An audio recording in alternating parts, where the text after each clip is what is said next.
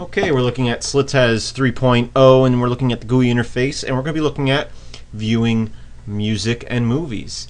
So first thing we need to do is to view the movies, I like MPlayer.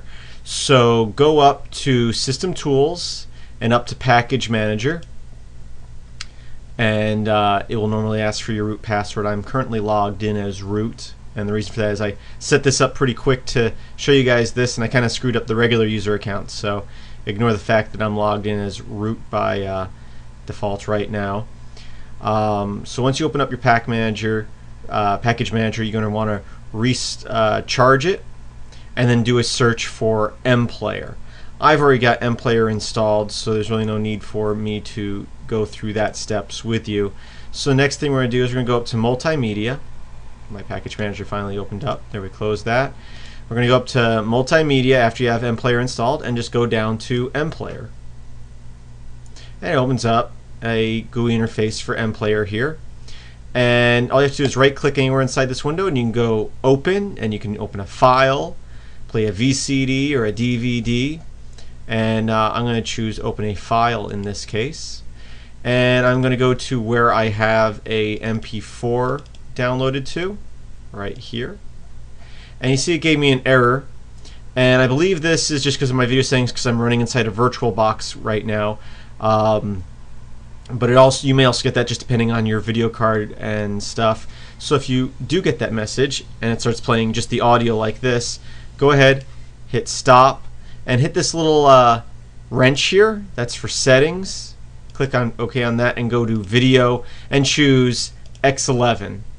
And that should work. If not, try some of the other options, but X11 seems to work for me. And I'll go back and I'll go File, Open, and I'll open up that video file again, and as you can see, it now plays. I can also right click and I can go double size, and but you see it doesn't really stretch the video out, and I believe that's because of the X11 settings I just set. And once again, I believe that's just because I'm running in a VirtualBox, but you may have similar issues depending on your video card. But as you can see, you can watch videos with MPlayer that way. We'll close that out, and I'm going to go up to my system settings here, or sorry, system tools here. I'm going to open up my file manager. Normally you just click on Home on your desktop and ignore the fact that I'm running as super user. And as you can see, we got some MP3s here. And if you want to listen to music, you can just choose these MP3s and open them up. And you can play them with this ELSA player. You can also play them in MPlayer, which I like, and you can also play CDs with MPlayer, but this ELSA player is already installed by default, and you can also click here on the play CD and it will play your CDs for you.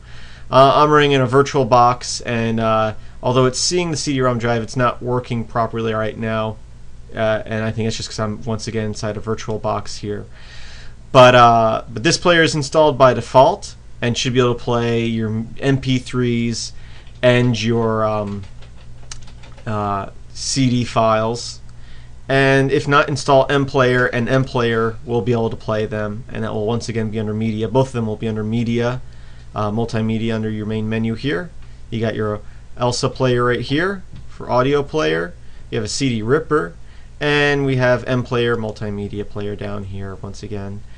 And right click anywhere in here and should be able to open a file and choose any media file you want. MPlayer is very good about playing lots of different formats, so for video and audio, and you can choose different settings down here if you're trying to look for a particular video or music file. So there you go. I hope you found this tutorial useful, and I hope you visit filmsbychris.com for more video tutorials like this. Have a great day, and keep on watching.